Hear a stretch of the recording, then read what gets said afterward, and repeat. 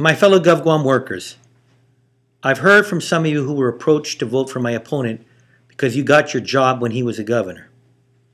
Their message was that you should be obligated to vote for the guy who gave you your job.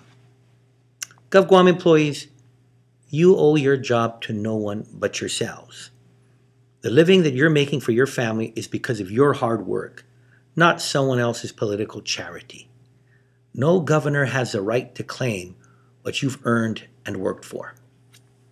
I will never go up to you now or ever in the future and expect your loyalty simply because you got a job while I was governor. You got your job because you competed for it. And if in the past, perhaps politics did help you into public service, then leave that in the past. You've kept your job all these years because you've worked and you've served.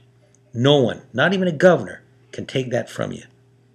Whatever debt a governor thought you owe him are off.